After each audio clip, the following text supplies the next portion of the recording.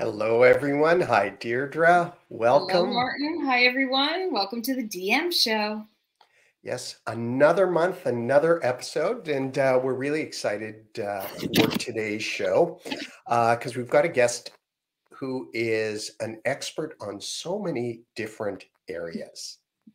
That's true. And today's topic, relationships through earned digital media, trust. Martin, we've been talking about this for years. So I just think that this is a topic that, especially now with everything that's going on and how noisy it is to be trusted and to get attention, Winnie Sun is the perfect guest. Yes, and so of course we would love for all of you to participate. Any questions, comments you have, let us know, and also let us know when you join us, where you're from. Hi, Kanish, welcome. Yeah. And why don't we bring on Winnie now? That would be awesome.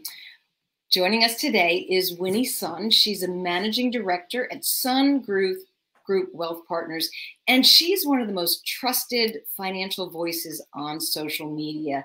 You may know Winnie. She is a Forbes contributor. She appears on different shows, including Good Day Los Angeles, and she has two shows herself. She's the host of Yes Factor, which is a podcast, and she's also the host of Level Up with Winnie Sun on NASDAQ and different streaming platforms. Winnie is a LinkedIn learning instructor, like Martin and myself, and she just has a wealth of knowledge. So we're going to have Winnie join us. I encourage you to check Winnie out, her profile on LinkedIn, and connect to her. But let's get Winnie in the broadcast. Hello. Hello, Deirdre and Martin. It's so great to be here with you.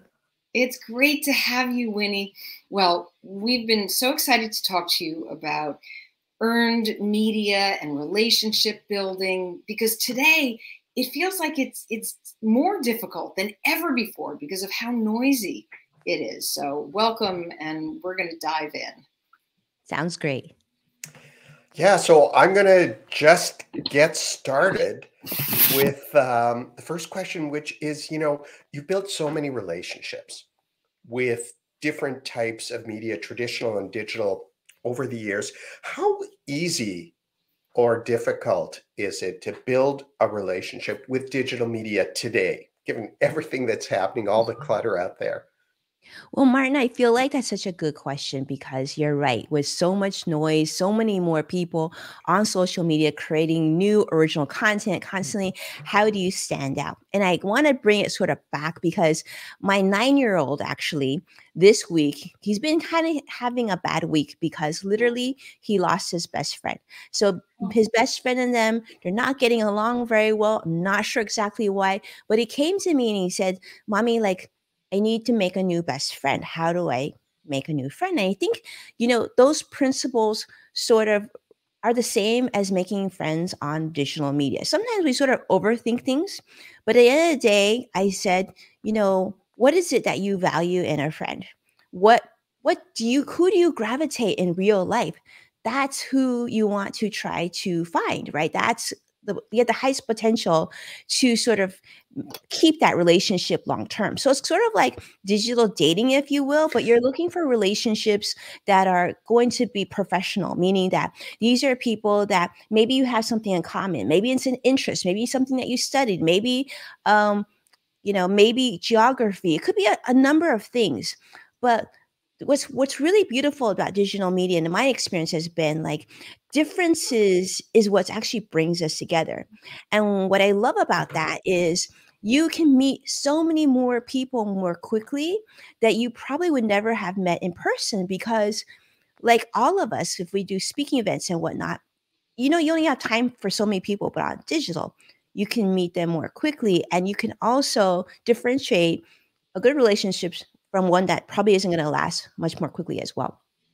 Well, Winnie, you've built many great relationships throughout your career, and I would love it if you could just share a little bit about how you built your community, because it really stands out. You have a community on Twitter, you're on LinkedIn. What are some of the ways that you actually built relationships, taking the advice that you gave to your son and doing it professionally? Sure. Thank you, Deirdre. Well, I think, when I first started, it was hard. I am an extreme introvert. I'm not talking like a sort of introvert, like I'm talking extreme, meaning that like if a lot of people come to my house, I actually have to go to a quiet room to like decompress for a little bit. So social media worked really well for me because I was able to work on my time, meet relationships one-on-one, and it was less intimidating. And it started with one, started bit by bit. I remember when my first social media platform was LinkedIn, created a profile. And then so I started first connecting with people that I already knew, but I also knew the importance of creating relationships with circles of influence. So circles of influence are people or individual communities which are led by certain people. So Deirdre and Martin, you both are great examples of this, right? Each of you has a specialty. People trust you. You're highly, highly professional, and you have all these designations. Your communities trust you. So if I meet you and we get along, there's a good chance that the people that you're connected to, I would like them as well, and we would connect well. So what I started doing on social is first looking for centers of influence, doing a lot of due diligence on the person themselves, where they're from, what they like, and see what they share, so that if that voice sort of match mine, which is I'm all about positivity, about being kind to one another. And I really like really, really smart people who are dependable, who also retain very long relationships. I tend to keep all my relationships for a really long time. My business partner, we've been business partners for 20 plus years. My husband, 20 plus years, all these relationships, really, really long time. So I think that's key. When you're first starting, look for certain centers of influence. It's really interesting. Can you talk a little bit more about centers of influence? So, how would you find them? That's the first part of that. And the second thing is like, how do I know which centers of influence, if I'm looking to build my profile, are of interest to me? Sure. Well, so what I did is at the time I was working for a major financial firm called Smith Barney, which is part of Citigroup, which eventually got bought out by Morgan Stanley. I had moved from Los Angeles, where I was sort of based, and then I moved to another office in Orange County in Southern California here. I knew nobody in this area that I moved to, but it was really important as a financial advisor to have potential clients, and that's how we build our practice. So what I did is I just did a quick Google search. Maybe it wasn't even Google at the time, but you know what I mean. So Google search, and I look for like the most influential people in Orange County, or something like that, right? And so certain people popped up, and there was one woman who popped up over and over again, and her name was Greer Wider. She actually owned a newsletter called Greer's OC, which she still runs now. She's an amazing friend of mine. So I see her on social. I see the things that she posts, and she's beautiful, blonde. Like she's just like she looks like Barbie, right? And I'm like, I don't know. I might be too geeky for her. I'm not sure. Will she like me?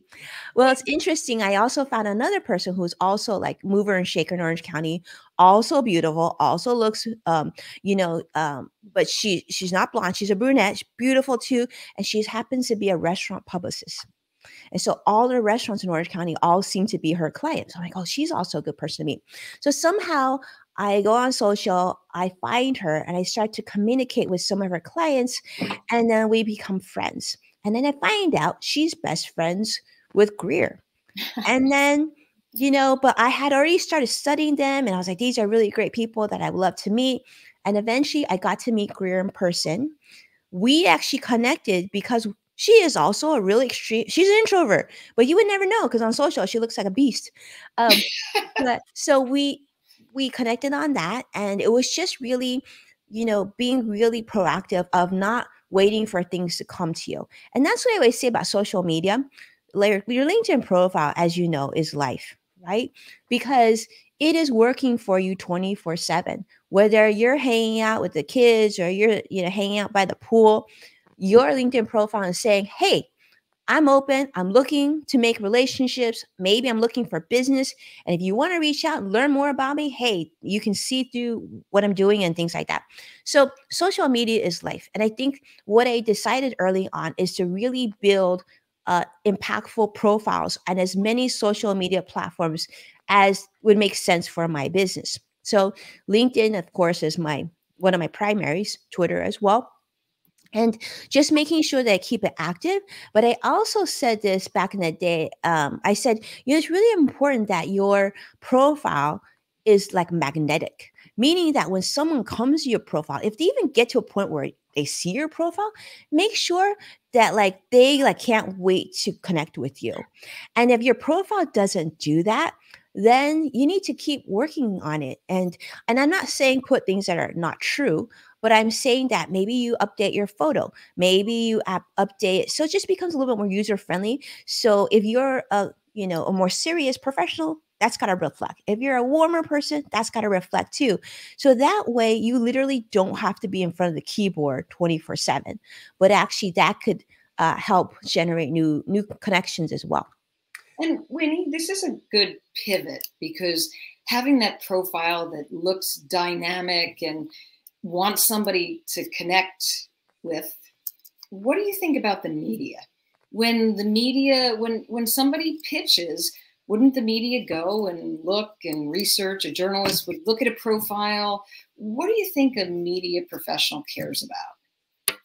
I think the media professionals are so busy. If you've ever worked with a reporter, they're juggling like 5 stories a week, especially the top tier outlets, right? So I do regular commentary on CNBC, on Today's Show, on Good Day LA, and these are really top tier outlets, and they're really busy, and they can't take a chance of putting a subpar guest on their networks. This is key.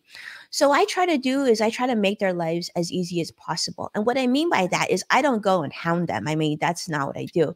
But what I do is I will, when it's appropriate, I'll connect with them or they'll connect with me.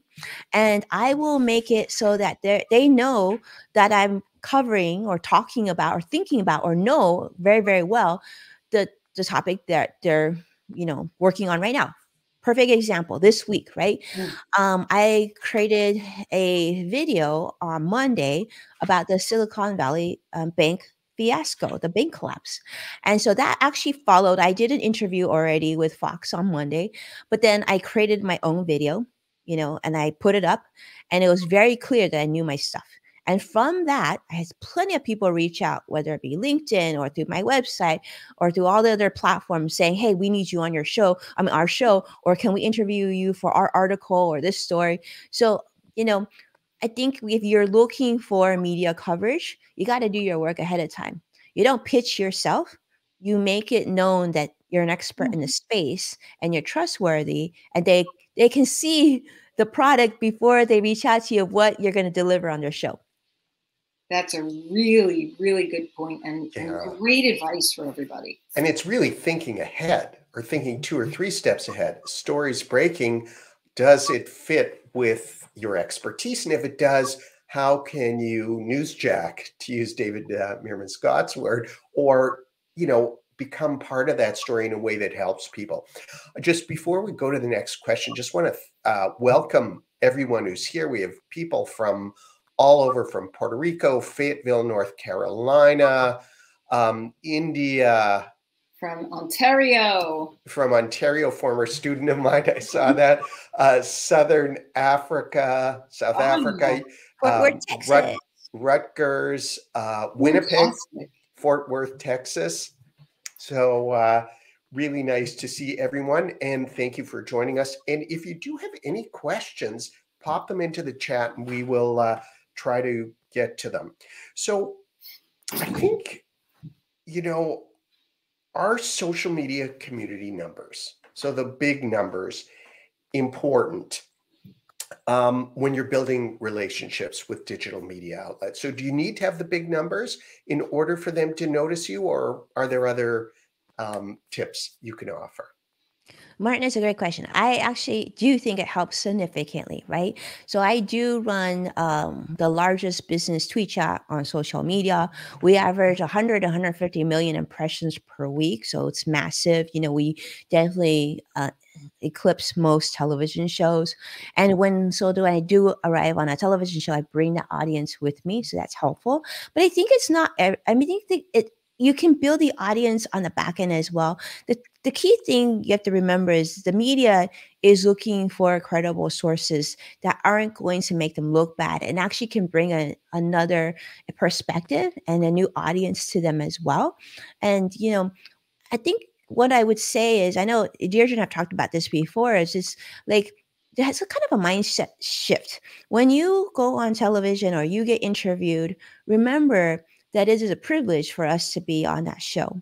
So we need to do whatever we can to help that show or that reporter um, bring out the most information as possible to help the audience. Because if we bring value, like concrete examples, and I have Deirdre and know a very good friend of mine. I have an incredible publicist who has trained me for years on how to do a better job with this. I would say that this is something you have to earn, you have to work at, and you have to bring the best every time.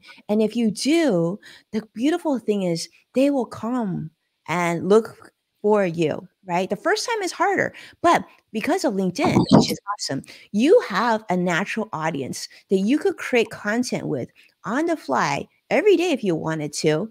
And I would suggest that, like, how I got comfortable being on camera is actually just literally doing live stream as much as possible. Yeah, and that was it. And during the pandemic, I committed to doing live stream every single day on the first year of the pandemic, and that helped a lot. That's amazing. I think also when it comes to building a relationship, especially with the media, don't give up. Just because you're not recognized maybe right away, don't follow up 20 times and annoy anybody. But if something is relevant, keep sharing. And sometimes, I mean, I've noticed over my career that maybe somebody doesn't respond the first time or the second time, but three's a charm. And then they say, hey, this is a great topic and let's get you on a show. So I do think it's remembering that it takes time with building any relationship with anyone. And also, Winnie, on that note, when you're pitched, because you have two shows, what gets your attention when somebody's trying to build a relationship with you and wants to be on your show? So what should the pitch look like? So, good question. I think, we get so many emails every day from all things of randomness, but I would say that the thing that makes most sense to me is when they say, I watch your show. And I can tell they actually watch my show in the pitch. And then they say, like, and I also am including a clip of my guest or my client. Usually it's a publicist that reach out. I want to see that video clip. Don't make me reply and ask you to send me a video clip, because the show is a video show. I mean, even my podcast, which is on the LinkedIn Podcast Network, it's also a live stream show that we then take the audio and put on the LinkedIn Podcast Network, right? But everything starts at video, and my audience likes to see who it is that they're listening to as well. So show me what that looks like, and I want to see how they speak and how they answer questions, and if they're nice people, all these things. So I would say is you just remember that the person that you're trying to pitch is getting pitched probably a few hundred times a day or a week. And so to stand out, make their lives as easy as possible. And also make sure that it's personal. Don't just put me in MailChimp and send me things constantly, because that's like an instant spam. Nobody has time for that. And it slows down our email and it crashes our computers. So that's not very nice. Yeah, no, I really think one step ahead. So here's your pitch. What else can you do to make it easy for the person at the other end? We have a question from Nico, who is a startup founder. What are your opinions on common newswire platforms like PR Web when it comes to becoming authoritative and growing your network? And he says, thank you for being here. So what do you think of some of the newswires? So, in my experience, they can be helpful when maybe you're talking about a new book, right, or a new course, something like that, where you just want to get the word out quickly. Um, I don't do much of that, to be honest with you. With my team, we really do focus more on building social media, because social media followers or communities, they're sort of, they made a decision that they would follow you. So they tend to be a little bit more loyal.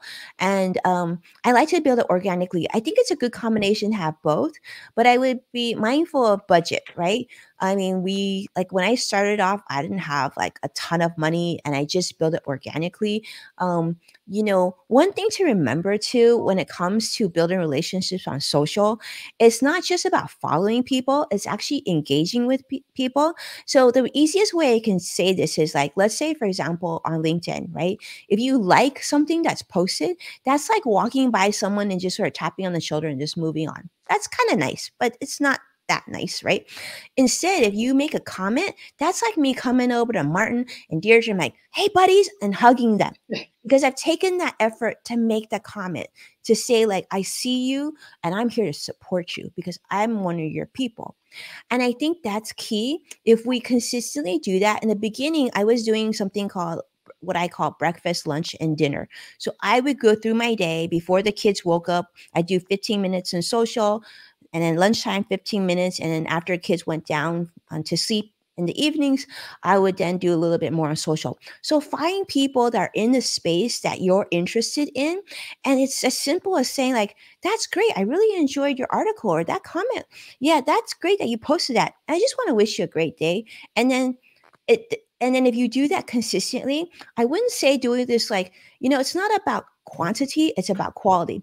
Do I have over 300,000 followers on Twitter? Yes. But that's not like I'm talking to all of them constantly, right? It's probably about 100 and 150 that I'm most active with. So it's about finding that, creating a very quick Google spreadsheet, create a list and then comment and just being there when they need you. So I know Deirdre and I do this very organically. If I need her support, I know to tag her, and she does the same with me. And we know, just because we've never actually talked about it, we just know that we're going to be there for each other. So if you have that enough times, you will build your community more quickly than even that news, thing that you shoot out. Because to be honest with you, reporters want that more trustworthy relationship as well. And every connection, I think, is that way as well. That's a great point. I call it an engagement hug. Yeah. Talking about Winnie. Engagement hug. An engagement hug. Hashtag engagement hug.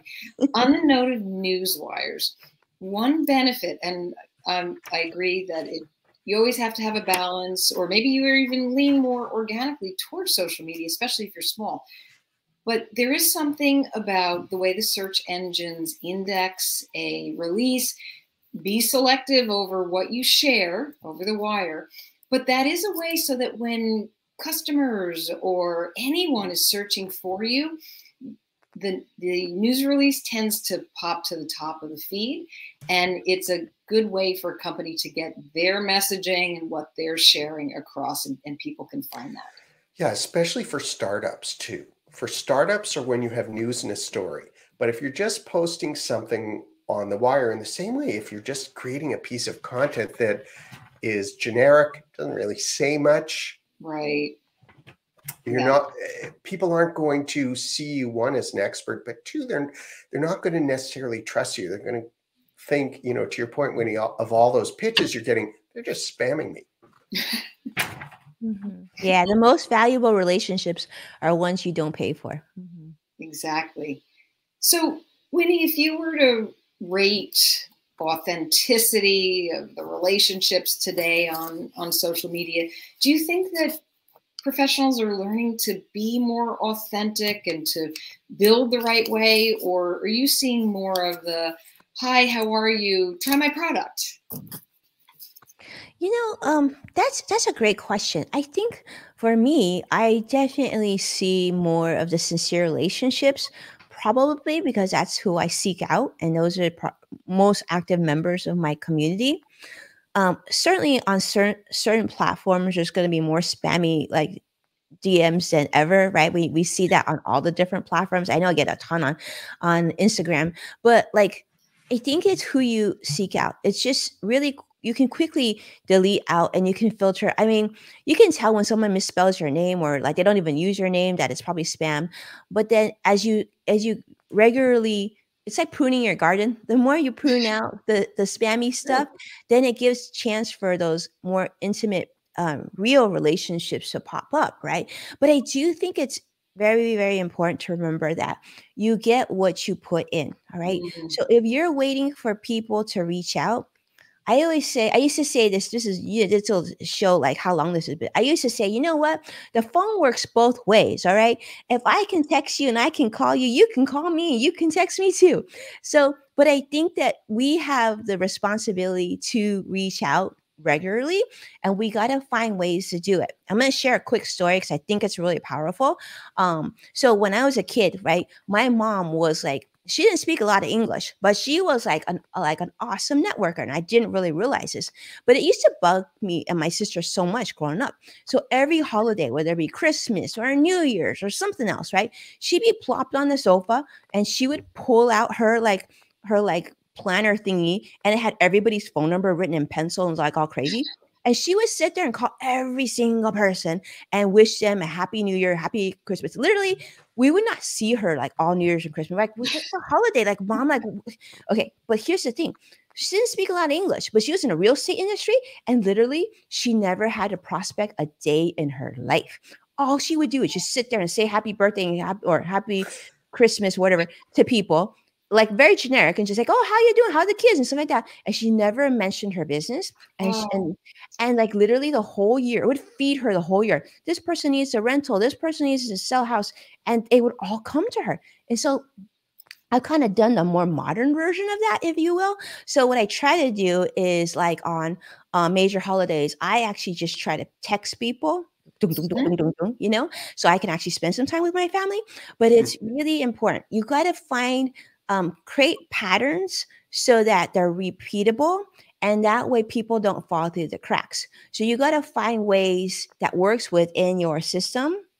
But I would just say that consistency is key, and out of mind means out of opportunity. That's true. And you know what? First of all, your mom was a great role model because it She's transferred kind of on. crazy too, but that's okay. That's okay. I think that people also have to recognize that every time you have an opportunity to connect, and whether you're on the phone or you are texting, you're building rapport that never stops. So that speaks to the consistency that you just mentioned. Yeah, relationships are long term for sure. We are coming to the end of our half hour, so I'm just going to ask you, Winnie, if you have any final words of advice on how to start building those trusted relationships with digital media and you know, nurturing them over the long term. Jill Martin, I love this question. I'm going to just tell you this. I think it starts with knowing yourself, having self-awareness. Take a moment to find out, write down who you are and what are your most important things in your life? What do you resonate, right? And write these things. What do you think people think of you when they think of you? And then go to maybe your best friend or someone who's honest, but you know, who isn't just going to sugarcoat everything and ask them to say how you reflect and let them write it down. Then when these things match up, which of these match up, make sure to bring that authenticity to everything that you do so that that helps you resonate with other people. Because what you don't want is to create this like facade of what you think will attract the media or other people. It's very short-lived. You really need to put your true self out there and practice always sharing your true self, but of course in a positive way. And that way it's easy to maintain your relationships and you don't ever feel like you're a fraud. You don't feel like the things that you say are authentic. And you never have to worry of if you meet somebody, you know, in line at Costco and they saw something that you posted or something back in the day, like, or you had your assistant post or something, you don't have those things happen. So handle your own social, know yourself, and be comfortable sharing your true self. And most importantly, remember, it's totally okay to walk away from social media for days, weeks, or even months, and to get in a good headspace and then come back when you're ready, because the people that care about you, that truly care about you, that will bring you clients and bring you business, they want you to be okay. They don't need you like to feel icky. They want you long term. Oh, great advice. Get your true self out there and walk away when you need to. Mm-hmm. Be your best you. Excellent. Well, Winnie, thank you so much for all of your advice. Thank you for having me. I appreciate it. I appreciate both of you. I love you both. No, thank you so much. And Thank thanks you. to everyone for joining us today. We will be back again in April with another guest. Winnie, thank you again so much. This has been great. And Deirdre, see you next month. Bye, everyone. Thank you, everybody. That's a wrap. Take Bye. care.